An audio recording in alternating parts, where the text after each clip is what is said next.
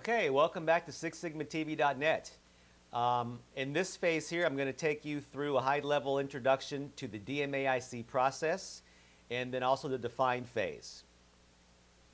So the DMAIC methodology, or the Six Sigma methodology for Lean Six Sigma or Six Sigma, we follow a methodology called DMAIC, D-M-A-I-C. And what that is we have the define phase, the measure phase, the analyze phase, the improve phase, and the control phase. We're going to take you through an overview of all of these phases, but first I'm going to start with the define here in a second. In the define phase, what you want to do is you want to obtain customer requirements. You want to clearly scope your projects and have them aligned to your business strategy. You want to put together your charter. You want to map your process and get a good understanding of what you're getting into, just defining your objectives, defining your goals, and laying out your roadmap for where you're going with this project. In the measure phase, you want to quantify your performance of your process. You want to calculate your sigma levels, and you also want to do what's called a measurement system analysis, which is when you're putting your data collection together, you want to make sure that it's valid, that everybody's on the same page when they're gathering your data. We'll go into a little more on that when we get into that segment of the measure phase. Also, one thing too is when you're doing your calculating what's called your sigma level or your CPK or DPMOs, we'll define that for you if you don't know a little bit later. You can also do that in define phase. I have seen teams do that also to get some baseline metrics, and that's what those do, is they give you baseline metrics. The next phase after measure is what's called analyze. Here we identify and quantify the root causes. We establish your improvement targets. So we've driven down into your data. We've identified the root causes of your issues. Why you're not meeting customer requirements, why your sigma level is low, why you're having defects, why your rolled throughput yield is too long, cycle times are too long, all those things you're trying to fix in your project. We analyze that and we dive down into establish those improvement targets. In the improve phase is when we start redesigning that process. We validate the solutions, we pilot those solutions and make sure they're valid and have targeted those root causes and have eliminated those reasons for you having poor process performance. And then in the control phase, we establish mistake proofing, we do our risk assessments, we standardize the processes, we've identified that our pilot was valid, we look at our cost-benefit analysis, and we establish controls and hand that back over to the process owners to make sure that you sustain the improvements through your project, for that project. So I'm going to take you a little more in depth into the define phase right now, give you a better overview of what the define phase is. In the define phase, you want to tie your projects into your strategic business objectives, customer complaints, issues, breakdowns, market changes, those kind of things. That's what drives your projects. You want to make sure they're generating revenue for you, eliminating waste, and making your processes more efficient. Your champion then, or your process owner, or your manager of that group, which we call the champion, who's the sponsor of the project, they will bring all that together, identify the project manager, and that's the person who will help them put the business case together, your problem statement, your goals, your timelines, all of those kind of things. Then we want to get some primary and secondary metrics using your DPMO, your standard deviations, your process capability, all of those kind of tools that'll help you establish a baseline for this project. We might want to look at defects using Pareto charts. We'll do a process flow and understand what we're getting into.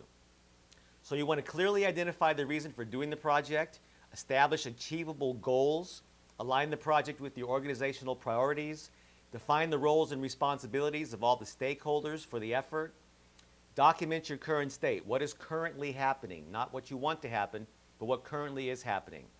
Identify all the customers, the inputs and outputs, where are the problems existing in the process. Define the customers with differing needs. Segment those customers. You might have different customers for that process or different products coming off that process line. So what are their requirements? That's going to help you understand the voice of the customer. Make sure you're focusing on delivering what the customer wants. You want to collect and prioritize those customer requirements. So in this phase, you want to have a clearly defined scoped DMAIC project with a timeline. Clear understanding of the financial impacts. We want a hard savings out of these projects, which are going to hit the bottom line. We can have soft savings also, but the hard savings are what hit the bottom line, and that's what you want to focus on. And you want to have a thorough understanding of the customers of the process and a list of prioritized critical to customer requirements, or VOC, voice of the customer. The components of your charter in the define phase, you have a business case, a problem statement, a goal, an opportunity forecast, or the end result, the scope, initial metrics, stakeholder planning, project planning, and also risk planning. If you look at this next slide, you'll see all the things that can help you with that business case. Now, business case in the define phase is a high level of why is it important to do this project. And if you look at our project launch template, that'll help you identify your business case at a high level. How is this impacting the business, the customers? Why is it critical to do this project now? You can see all the things that feed into what might help you develop that business case.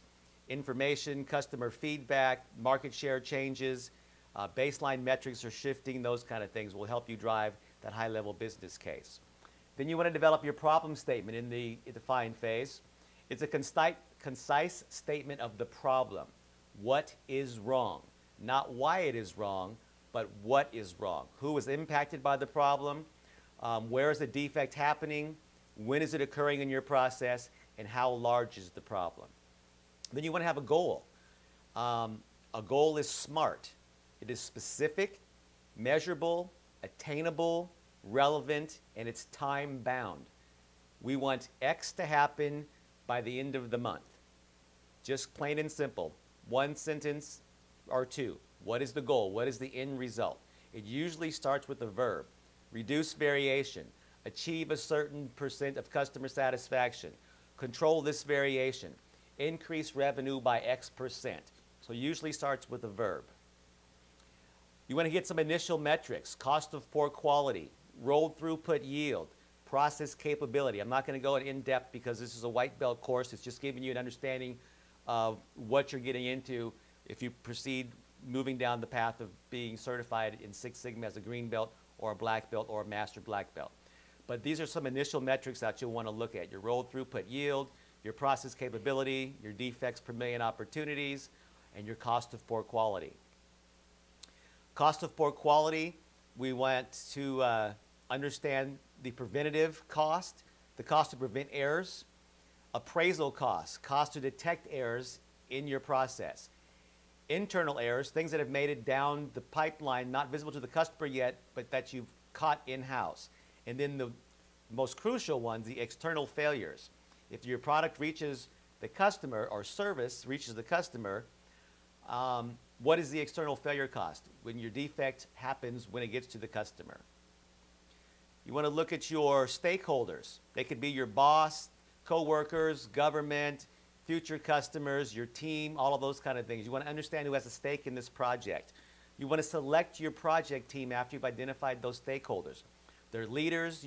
You want to have a master black belt. At minimum, a black belt help you and coach you, especially if you're moving along at the beginning of your Six Sigma implementations. You want to have a coach or a mentor. That's usually a master black belt, sometimes a black belt in some organizations. So once you select that team, that black belt or master black belt will help you stay on track moving forward and coaching you along. You want to have a communication plan in your define phase. You want to be able to communicate throughout the organization what's going on with this project, who's going to be impacted, how are you going to communicate with all the stakeholders at different levels. Some stakeholders need to be notified daily, some are on the project team, some just need to be informed about what you're doing so when the changes happen, they knew they were coming. So this template here, you can pull down from our website at sixsigmatv.net and it'll help you with your communication plan along the way of your project. You also want to look at the risk of doing this project. We have a thing called a risk prioritization template that you can use that helps you understand the risks, legal risks, risk to the customers, risk of not doing the projects, all the potential things that could be a hazard to this project or the things that you could be impacting in a negative way by doing this project that you haven't looked at before. So the risk mitigation template is on our website also. You can use, understand about the risk as you're doing this project. The next step in the define phase is to map your process. If you look at this template here, we have basically 4 levels of process mapping. High level is very strategic, the overall organization. Then we get down into the business process, and then we want to focus where in that business process we were having the problems. We want to flow that out more. And then we want to get real micro level detail, because that's where we're going to gather our X's that are impacting our Y, which means all of the little activities we do, inputs that we do to get something done, how do they impact that output? And that's where you start identifying those root causes of things that are creating variation and problems in your process. So we get down to a detailed process map. This next template just explains a little bit more about the types of maps and when you'll use them, and we'll dive deeper into it as we go further down into the yellow belt and green belt training. Then you want to use voice of the customer. Once you've mapped out your process, you want to understand where the problems are happening and how they're impacting your customers. Customer surveys, interviews, focus groups, those are the kind of things that are going to help you see where in the process these things are happening and how they're impacting your customer. And your project should focus on voice of the customer in a lot of cases when you're doing Lean Six Sigma or DMAIC Six Sigma projects. You want to translate those voice of the customer information into measurable items. You want to make sure that everything you do, and as much as you can, you want your data and the voice of the customer to be measurable. All the things that are impacting your process, you want to be able to measure them somehow.